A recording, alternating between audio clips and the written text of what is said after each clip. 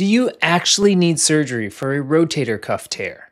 Many people are told surgery is the only option, but the truth is that's not always the case.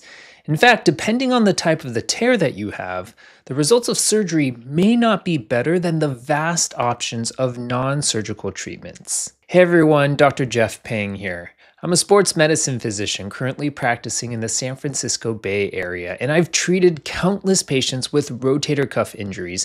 And one of the most common and stressful questions that I get is, do I need surgery? So in this video, I'm going to break down exactly when surgery makes sense, when rehab may be just as effective, and what factors you need to consider to make the best decision for your shoulder. First, let's understand what the rotator cuff is. The rotator cuff is a group of 4 small muscles and tendons that keep your shoulder stable and allow you to lift, rotate, and reach overhead. And because we use our shoulders constantly, whether for work or sports or just everyday motions, the rotator cuff is vulnerable to injury. Rotator cuff tears usually fall into 2 main categories. There are degenerative tears that happen gradually with age and are especially common in people over 50. These often result from years of wear and tear rather than one specific injury. On the other hand, traumatic tears happen suddenly, like when you fall, if you lift something heavy, or feel a sudden pop during sports. These are less common, but often much more severe. And the tricky part here is that just because imaging shows a tear does not mean you automatically need surgery. In fact, many people with rotator cuff tears have little or no pain. There was one report from the American Academy of Orthopedic Surgery that writes 54% of adults over 60 actually have a partial or complete tear on MRI, but most of them never even know it because their shoulder still works well. So the real problem isn't simply, do you have a tear? The real question you want to ask is, how much is it affecting your quality of life, and what's the best way to treat it for long-term shoulder health? And the reality is, for the vast majority of people, surgery is not the starting point. Rehab is. One review from the New England Journal of Medicine writes that most rotator cuff tears are degenerative. They are atraumatic and more prevalent with age. Non-operative treatment, including physical therapy, is typically recommended. Surgery is considered in some cases. So the focus of therapy is to strengthen the muscles around the shoulder blade. It's to help restore healthy posture and to retrain the rotator cuff itself. These changes can dramatically reduce pain and improve function even when the tendon remains torn. And the results from clinical studies are impressive.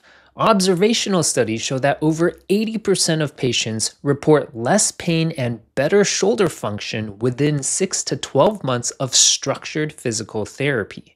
Outcomes are especially good for patients with partial thickness tears, those without significant muscle atrophy or fatty infiltration, and those who are motivated to stick with a program. The key point here is that pain relief and functional recovery don't always depend on fixing the tendon.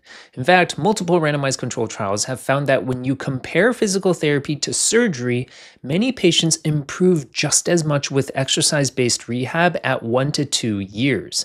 For example, this study found that non-surgical and surgical treatments for rotator cuff tears provided equivalent improvements in pain and function. Surgery only yielded superior improvements to pain and function for full-thickness rotator cuff tears. And while physical therapy is the foundation of non-surgical care, it's not the only tool that we have.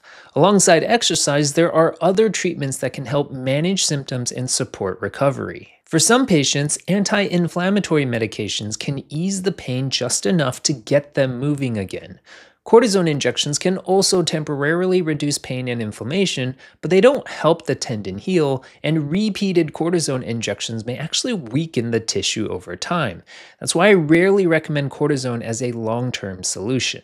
A much more promising option is platelet-rich plasma, also known as PRP injections. In this type of treatment, we actually use your own blood. We draw a small sample, spin it down to concentrate the platelets, and then we inject the growth factors directly into the rotator cuff tear. The goal here is to stimulate your body's natural healing process. And here's where things get really exciting. A recent randomized controlled trial found that a PRP injection led to complete healing in nearly 80% of partial supraspinatus tears within 6 months. By comparison, the placebo group healed only about 21% of the time. Patients in the PRP group also had significantly better improvements in shoulder function and pain scores. This is one of the strongest pieces of evidence that we have showing that PRP isn't just about reducing pain, it can actually heal partial tears in many patients. For full thickness tears, PRP is less likely to completely close the defect, but it can still help reduce pain and improve function, and oftentimes this will delay or even avoid the need for surgery. But even with all the progress in non-surgical treatments, there are still times when surgery is the best option. The key is knowing which situations fall into that category. For example, surgery makes the most sense in acute traumatic tears. These usually happen after a sudden injury, maybe a fall, lifting something heavy, or a sports accident.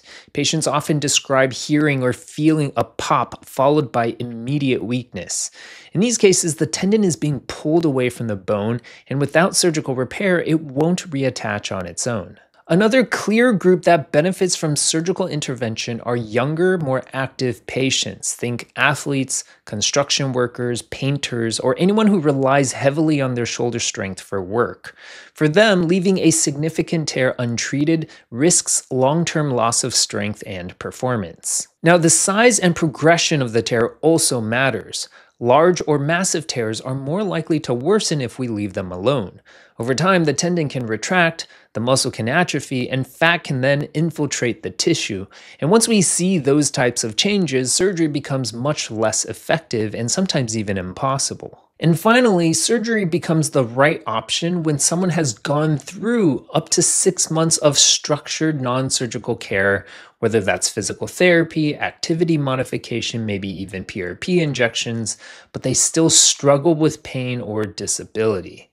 At that point, repairing the tendon can. So while most rotator cuff tears don't need surgery right away, there are specific red flags where surgery isn't just helpful, it's the only way to get the shoulder back. The bottom line is this: most rotator cuff tears don't need surgery. Physical therapy and PRP are powerful first-line options, and surgery is best reserved for the right patient at the right time.